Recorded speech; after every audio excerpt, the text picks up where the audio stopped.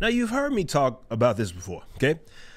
And while I think that there are people saying a couple of different things, when you hear the term superhero fatigue, you hear maybe one person's using it in one way, another is using it in a different one. And I've rejected the term mainly because I say it's dog shit fatigue. If there is to be a fatigue, that's where it's at. It's not in the actual genre. And I think more proof of it is as you see that box offices in general are just not in a good spot. Let me go here real quick. Yes, Madam Web is that was dead on arrival. And over this past weekend, it even looks like Bob Marley's biopic is going to beat it. But look at this. And I'm reading this directly from Variety. Given the budget of each film, Bob Marley cost $70 million and Madam Web cost $80 million, not including marketing. So, you know, both of those films, they're spending over $100 million on them. Nonetheless, I'm actually surprised Madam Web was able to keep it relatively low. And I mean relatively low. What I mean by that is in comparison, for comparison's sake, to other superhero films.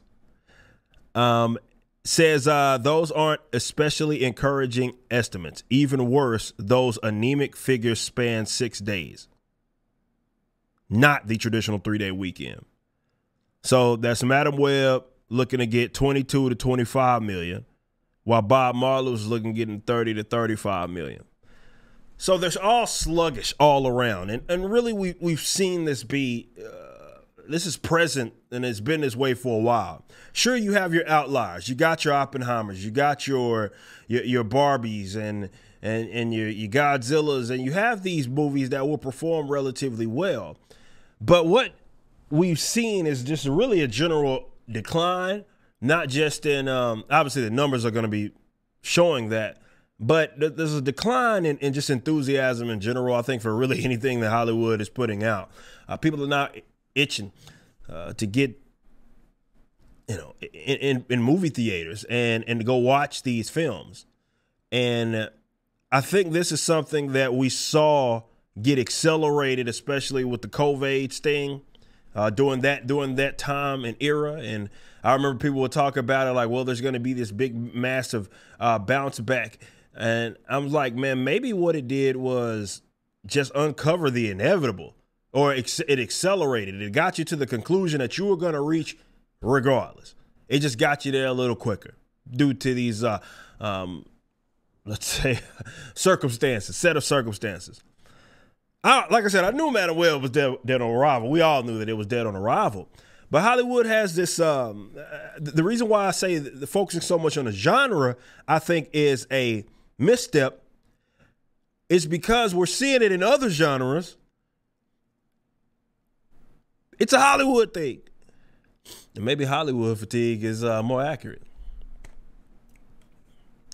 We see the losses. We see the duds that get laid. We see how much money they're not making. They tried this whole streaming thing, and we're seeing the money that they're not making in streaming. And that I don't have necessarily an answer for, is like, how do they turn that around? I mean, you look at what's coming, at least in that superhero realm. Some people are talking about this Deadpool thing, and is it going to save Marvel? And I think the answer to that is no. And that doesn't mean that it won't be a relatively decently performing movie. But in order to save it, then that means that people are going to be looking forward to it in the future, and everything that they have coming. I just don't see that happening. And yeah, I'm tapped more into the comic book stuff because that's, you know, what it is that I do.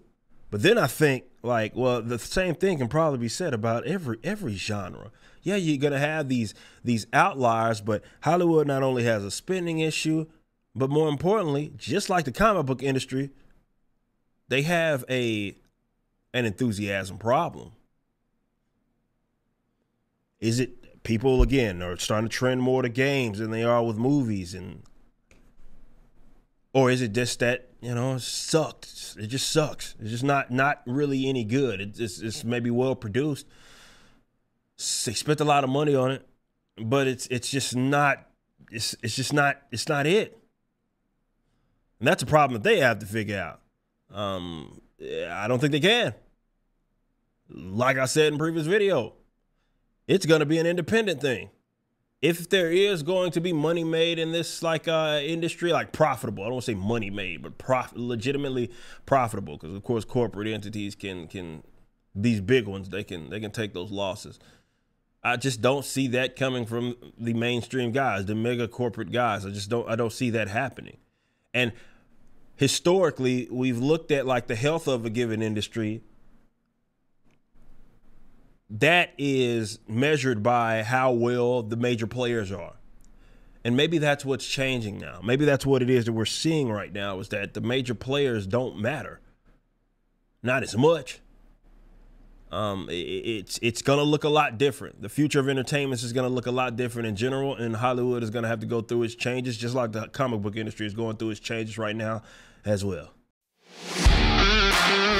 Thanks for watching. Be sure to head over to Rippaverse.com to check out our comic book company. We have books, plenty of merchandise, and even some glorious animations from Rippaverse Studios. Next up, possibly our most anticipated book thus far, Yaira.